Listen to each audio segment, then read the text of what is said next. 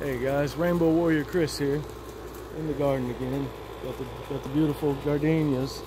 They smell amazing, but today we're going to do a fig tasting video. This is the Celeste fig. If you back up and get a big shot of this tree, it's ginormous. Ginormous tree. But today is June 1st. June 1st, Zone 8B, South Mississippi. And we do have a few figs that I believe are ready. If we can get the camera in here, are they sagging? Real squishy. Yeah, we're gonna go ahead and take these two. Oh yeah. And we're gonna go inside and do a fig tasting. All right, here we are with the Celeste figs. Let's go ahead and cut some of these open. Ooh-wee. Look at that, juicy. Look at that juice. You see that?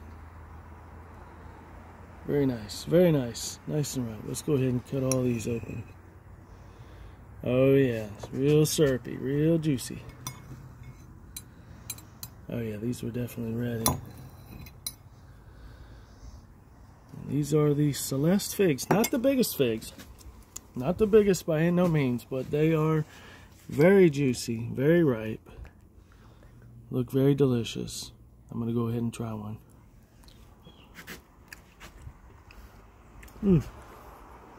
Pretty good, pretty good. My camera lady, you wanna try one? Good? Oh yeah. Nice and juicy, man. Nice and juicy. Pretty good. All right.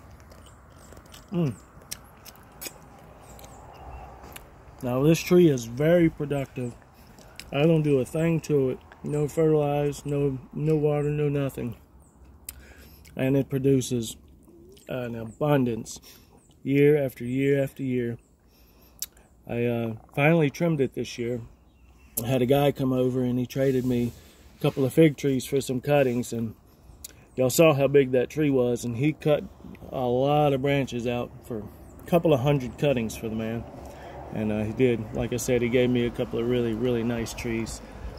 And just wanted to do this fig tasting. This is the Celeste fig in Zone 8B.